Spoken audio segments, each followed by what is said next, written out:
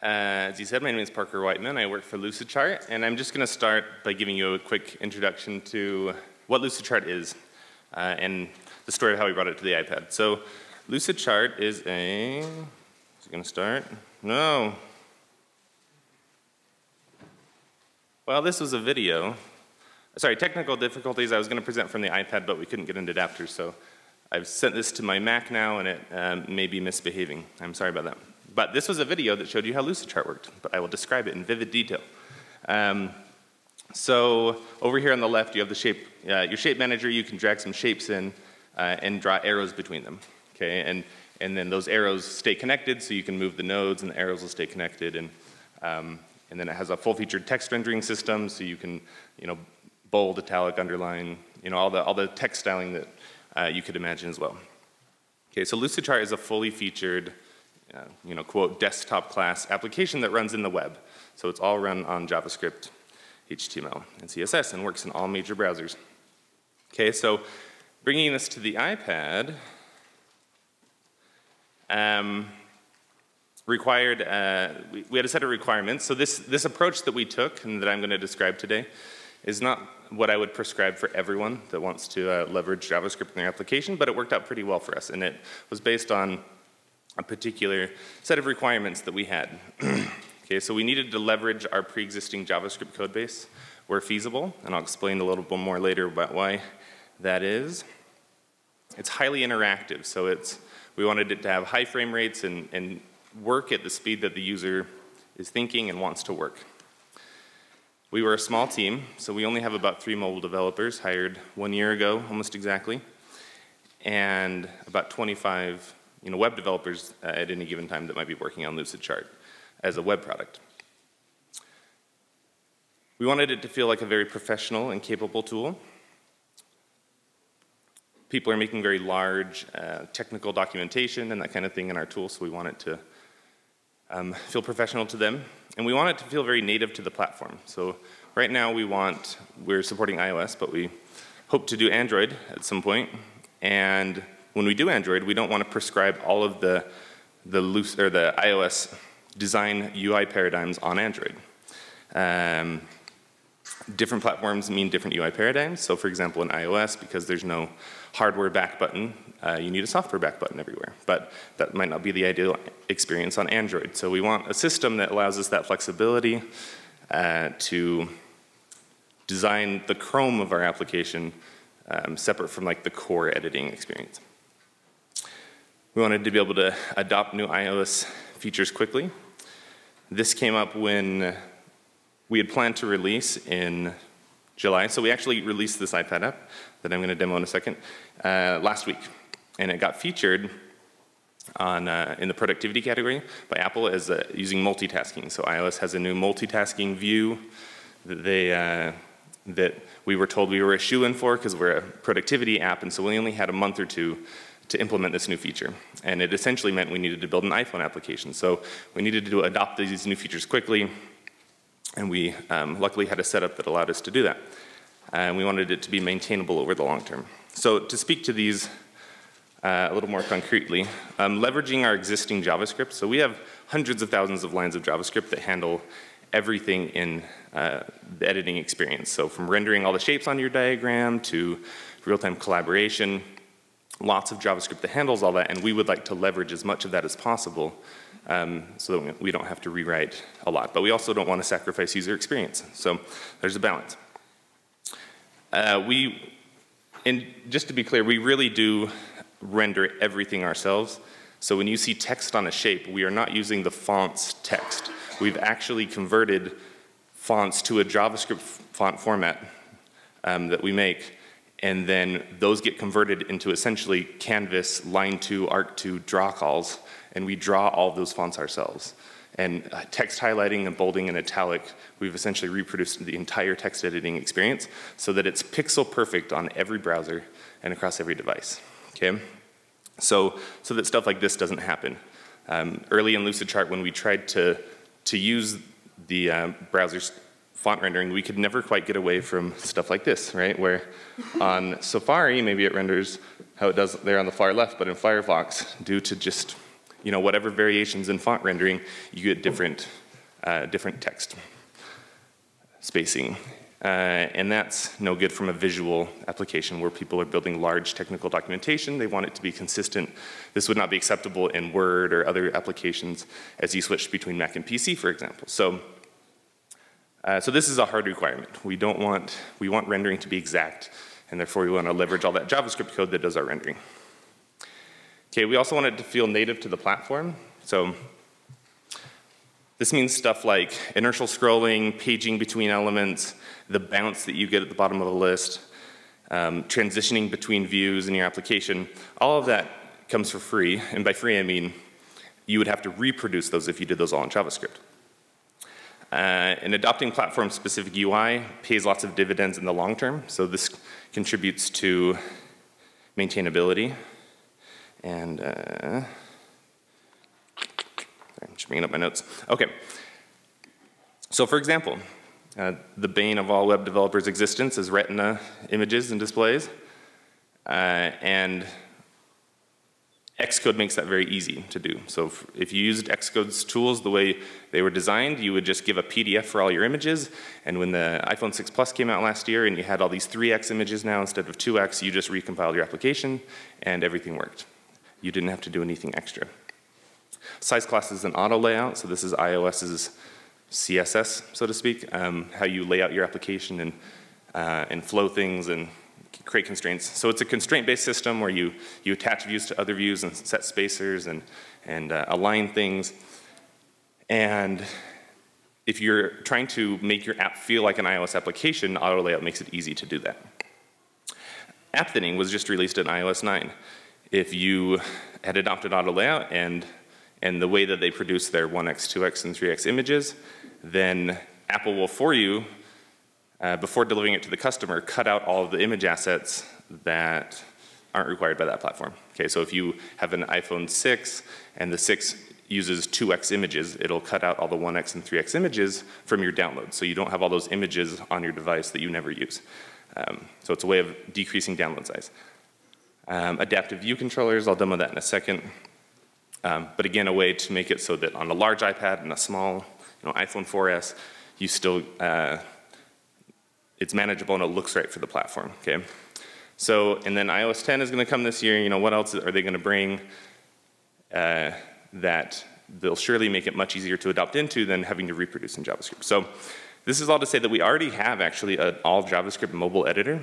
So if you go on an iPad to lucidchart.com/demo, you can try out our all JavaScript editor. And you'll see that we've gone to great lengths to try to reproduce a lot of stuff that comes for free in iOS. And not great, honestly. We try to reproduce them, but any iOS user would feel that it felt wonky or didn't feel quite right. So you can go try that out. So to demo real quick, hopefully this just works, yay. Okay, so this is, it runs slower on the simulator. That's why I wanted to do it on the iPad, because it runs buttery smooth. But this is a very large document that describes Iron Man's suit. So, okay, so in the old editor, this diagram probably would have crashed before using our old JavaScript approach. And this is still a JavaScript approach, but we're using WebGL, which I'll talk about later. But anyway, this is a large document. You can see that it fits on an iPad. But everything that you see in this boundary here on the canvas is all rendered in JavaScript. This is 100% JavaScript, all of this, okay? But then this Chrome around the top, this is all native Chrome. Okay, so if I pull something up, you'll see that as I click between elements down here, my little style panel is updating to the thing that I'm clicked on. Okay, so there's this interaction happening between the web view and the native application, and they're interacting and communicating in real time. And you wouldn't necessarily guess that this inner part was a web view, because it works pretty well, right? So we can pop this up here. Again, this is a native dialog. As users scroll around, it gets the natural scrolling that they're used to. It feels just like the iOS applications that they know and love as they page between pages that reacts just like they expect. And this is a little native panel, and then we click it. We tell the JavaScript to play something. Okay, so So you wouldn't really guess that this was mostly powered by JavaScript. The native stuff is actually very dumb. It doesn't do a whole lot. It just tells the WebView what to do. Okay? So, but again, you get a lot of UI stuff for free. So for example here, when I have the big, large iPad, iOS users are used to seeing this modal in the middle of their screen. In iOS 9, they introduced multitasking, so you can pull in an app from the side. Okay? And then I can actually make these split screen, and it adapts, but when I get to a certain width, it actually changes to more of like an iPhone format. And for me, goes full screen and adapts to the size of the application. And again, this comes for free because we're using iOS.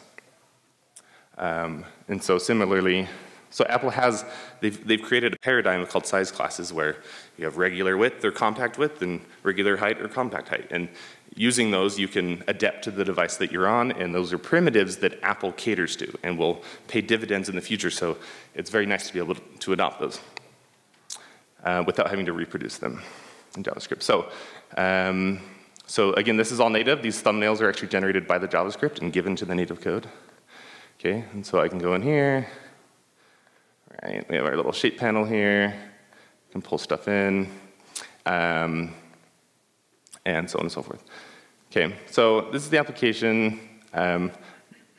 That's basically the gist of it. But okay, we'll come back and demo a few times. So previously, our editor was all JavaScript. So there's lots of components to the editor, but the major ones are the Chrome, which are the bars on the top and bottom and that kind of thing. The canvas, the actual rendering of your shapes. And then the business logic, okay? And the business logic handles stuff like real-time collaboration. So if someone was on this document with me right now, it would be updating in real time, just like Google Docs. And that's all handled in the JavaScript. The native doesn't even have to worry about it. Okay?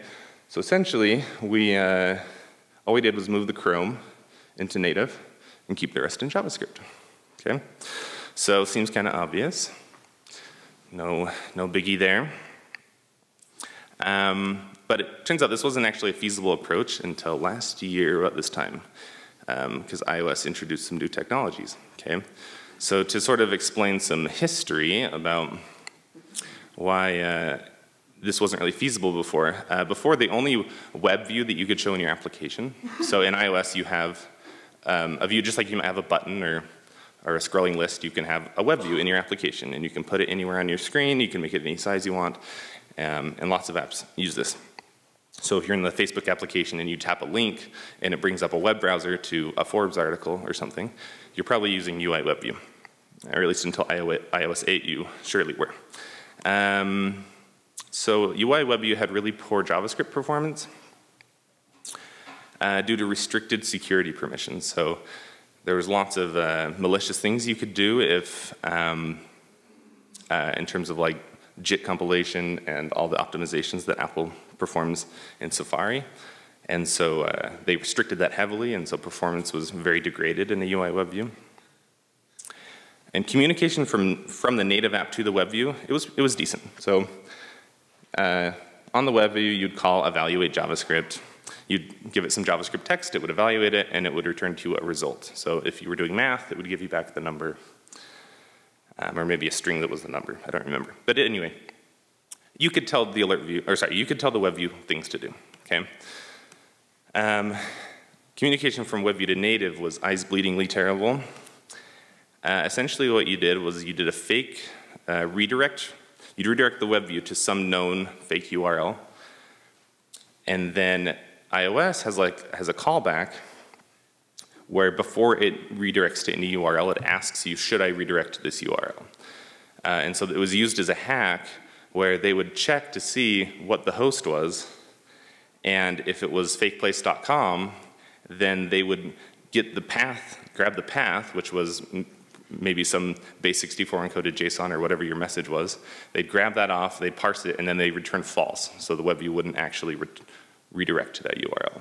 Okay? So this is not a scalable approach, as you might imagine.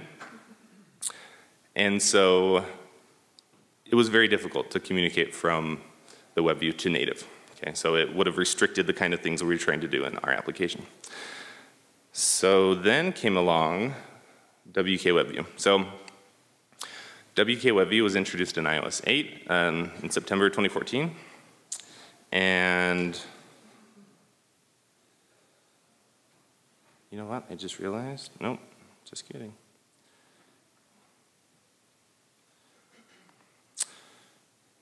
Okay.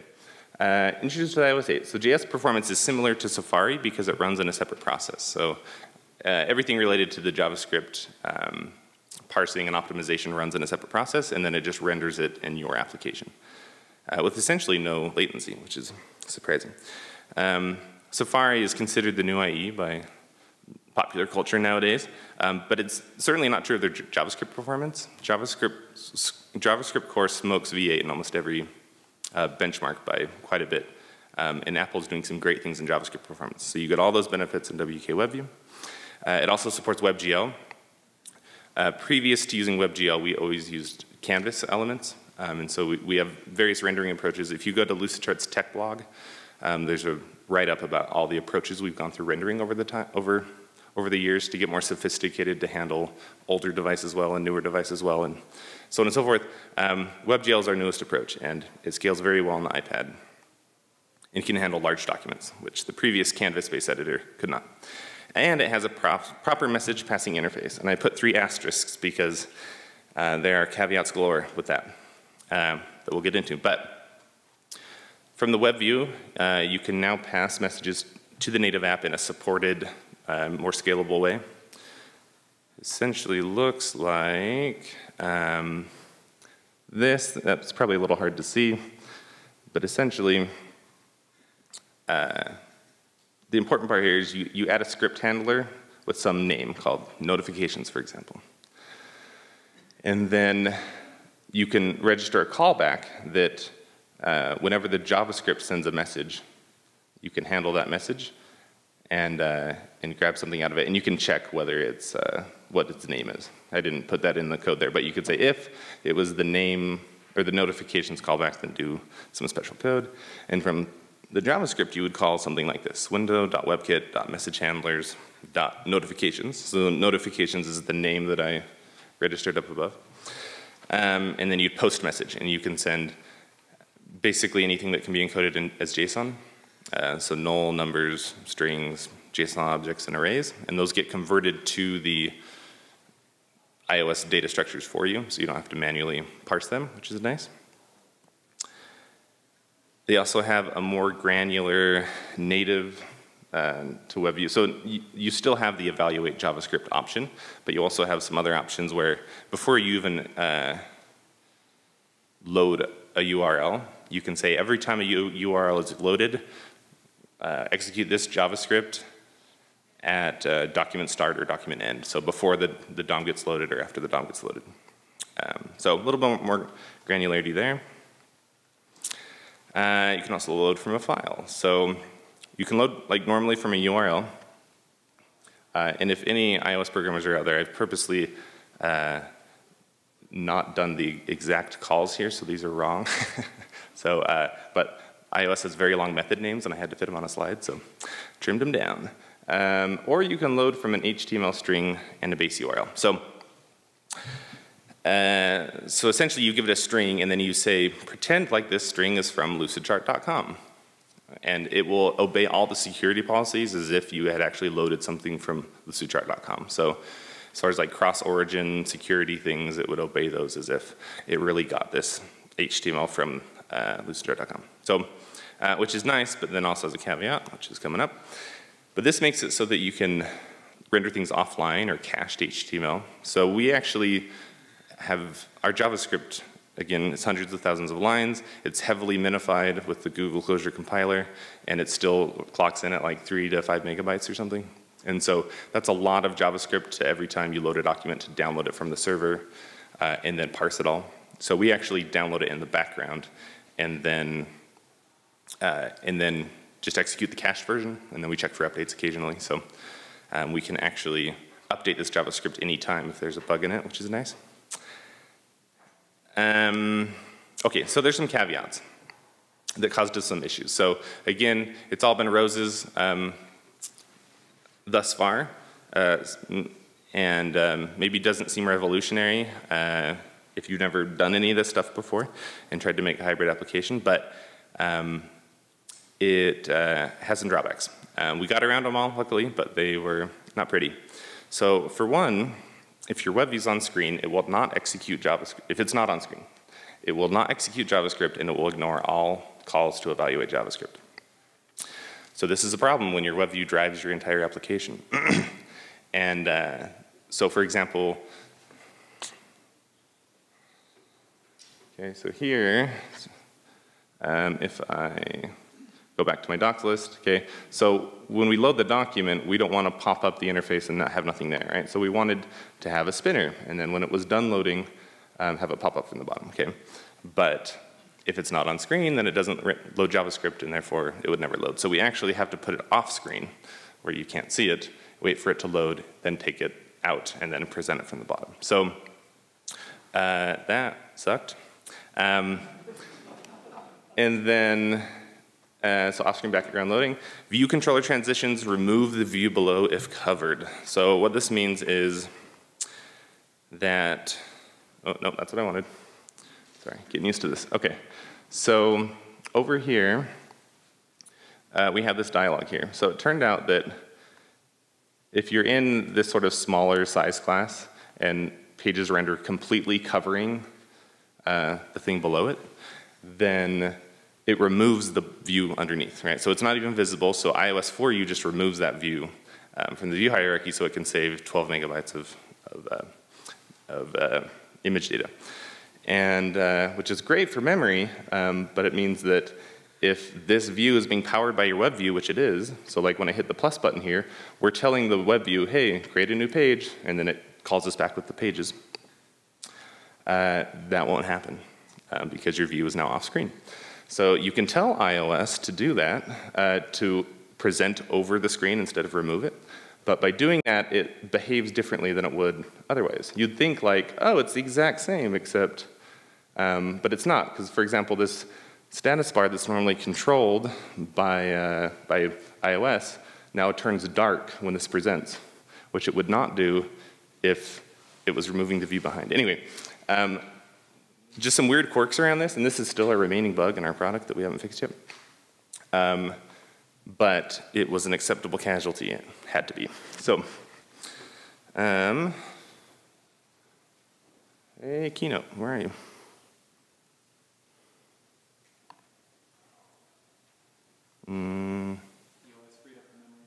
Yeah, indeed it did. Wow, did it really? Indeed it did. Okay. All right, let's get back here. Okay, so another caveat is there's no way to compact way to send binary data between the native and WebView unless you consider base64 encoding binary data compact. There's about like it ends up being like a 37% increase if you base64 encode. So we actually do that in certain places where we know images are small. So for example, here in this shape manager, the JavaScript is actually rendering all these, base64 encoding the data and then sending it back to us. So if I enable, what's one that is, we'll do this one. So if I enable some other libraries, and then I go to those libraries, you'll see for a split second that they actually, there's a spinner. Oh, loaded in fast. Anyway, it's fast, it goes fast, but it actually has to wait for the WebView to render all those and pass them all back. And we base64 encode it, and works well enough, but we don't quite do it for all of our, all the images. I'll explain that in a minute, but the message passing interface, as great as it was, leaked memory super bad. So, can't really see it in the screenshot, but this screenshot on the left essentially shows that the app grew from 100 megabytes to 600 megabytes consumed just by like browsing around in the application. Not really doing much. It was just the WebView sending stuff to the native app, and it was leaking all those messages. So I created like a reproducible like 3-line JavaScript thing that had like a set interval and just passed like 1-character strings over the bridge, and that's what caused this. And then over on the right here, this is the, that shows if you pause the Xcode application while it's frozen, it'll show you all the threads that are running, and that's 2,048 threads of JavaScript garbage collection that are running. So, which is the maximum. So we went to WWDC and asked them about this. And they were like, well, that's as many as it can allocate. And I was like, yeah, it seems like too many. Anyway, but they fixed it in iOS 9. So, not a problem. We did have to, for various reasons, use a local web server in our application. And this approach would have been feasible with UI-WebView as well, but due to the memory leaks and also the fact that we couldn't always use base64 encoded image data, we needed URL sometimes. So if you have like an image tag and you need to set its source, you can't use binary data, or yeah, base64 encoded data to do that, you need a URL. So, or at least our implementation did. So we essentially had a system like this where the JavaScript could hook into the native app and say, fetch this URL, and then we would call them back with a URL, and that URL was either a localhost URL that pointed to our local web server, or if there was some error occurred and the native app couldn't fetch it, we would just give them back the original URL, and then it would use its normal error handling process. So this helped for a lot of things. One, it was required because of the memory leak, but it also made it so we could cache all the image data. So you can actually load all your documents offline as long as you've loaded them once before, because we cached all those fonts and images and JavaScript and JSON that you need. So it really helped out in that approach. WKWebView got sad when we would load HTTP from HTTPS domains. Which is reasonable. It's a security concern, but wasn't in this case. So it was a warning in iOS 8, but an error in iOS 9. Womp womp.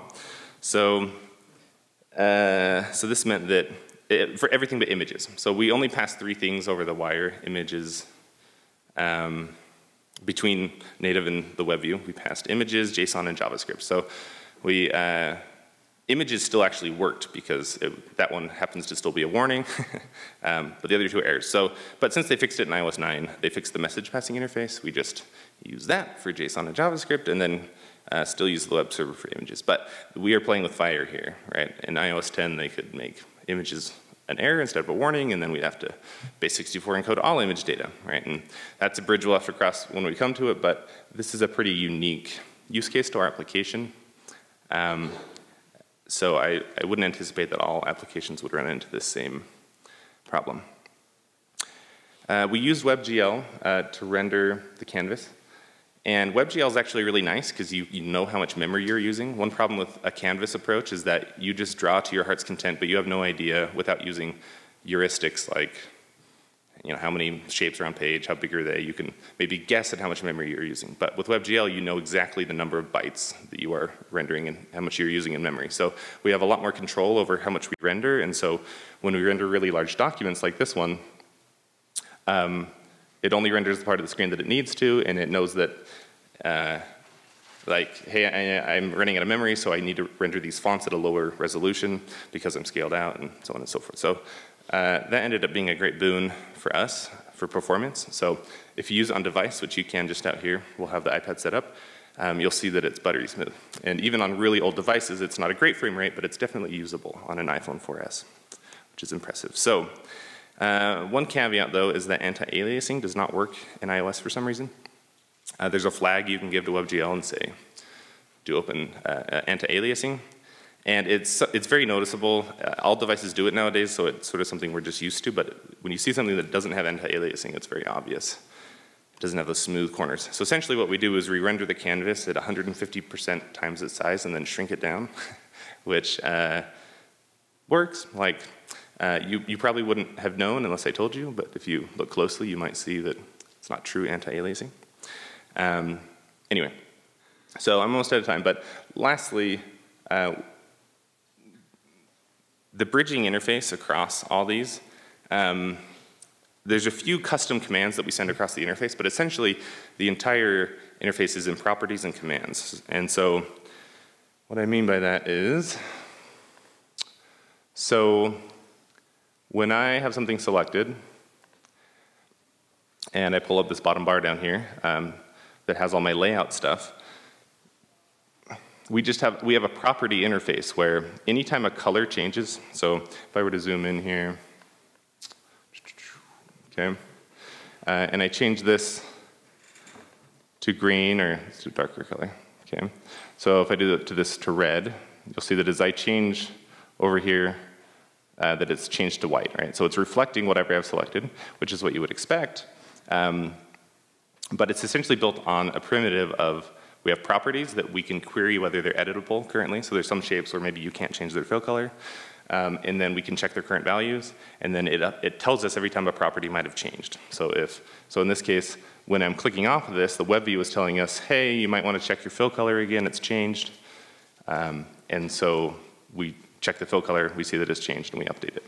And essentially, the entire interface is made up of these properties. So once getting that infrastructure in place, it was only a few days to actually wire all of these up and get them sending messages back over to the web view. So in an interface like this, building on strong primitives is often helpful. So anyway, so that you can do less custom message passing and conform more to interfaces that are predictable. But anyway, that's all I had.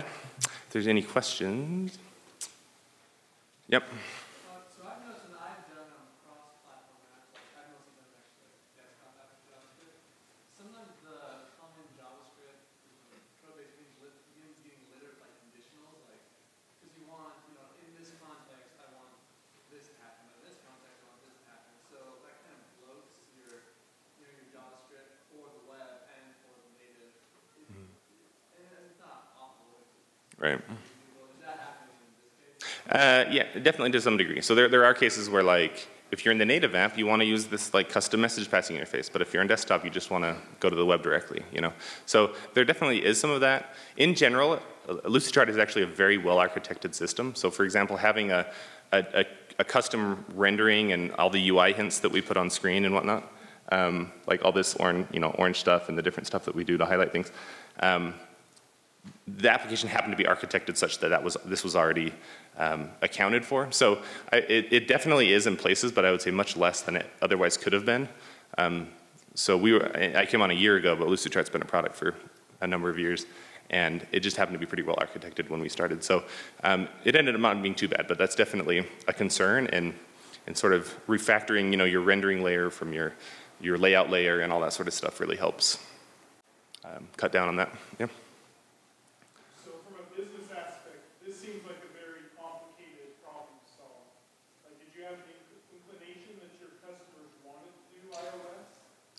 Yes. So we didn't for a long. So Lucidchart for a very long time did not have a mobile application, or the one that they did build crashed on large documents and sort of had problems. But it's one of those things where, from a business aspect, it's definitely not as heavily used as the web, and it probably never will be, and that's totally fine. But it's one of those things that definitely enterprises, it's for some just a checkbox to check, right?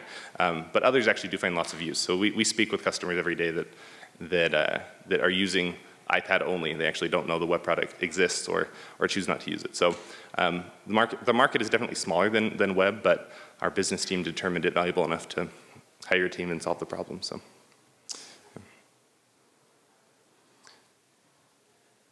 Cool, thank you.